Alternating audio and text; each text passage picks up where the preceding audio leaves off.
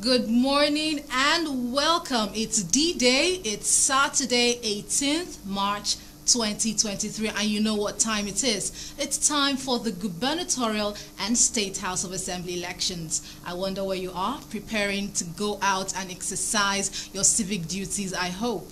I'm sure you've collected your PVCs and you're ready to go out there. Good morning. Welcome to Situation Room from Election 2023. I am Akelachi KJ. You're live on RSTV, Channel 22, coming to you live from the Garden City of Port Harcourt. We'll be giving you blow-by-blow updates for what's going on at various polling units in the 23 local government areas of Rivers State. We have our field reporters on the field and they're waiting to just send in those reports. So you will do well to stay tuned or go out and come back and get all the updates on RSTV here. I'd like to say a big thank you for joining us, but I'm not alone. I'll not be doing this alone. I'll have more presenters coming in throughout the day, having the conversations, analyzing results, analyzing the situation here in Rivers State. If you agree with me, it's going to be a tough gubernatorial battle in Rivers State. I have presenters joining me like Solomon Nelson Braid, Obubele Barapaka, and our head of station, Fingasi Onisoya.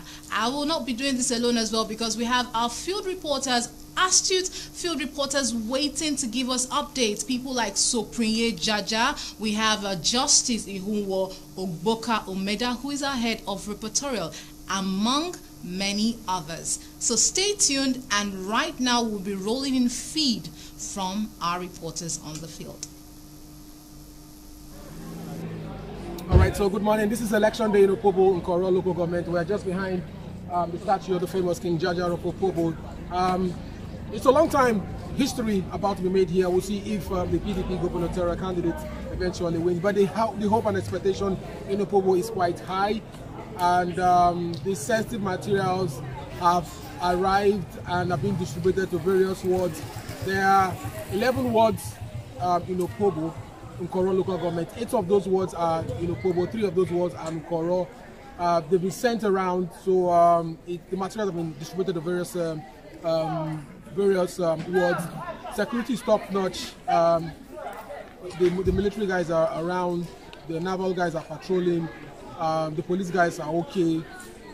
Everybody's pumped and ready to vote. It's a voting day because one of their sons is the main man that some people talking about, Simlaye Fubara, and so the expectation is quite high.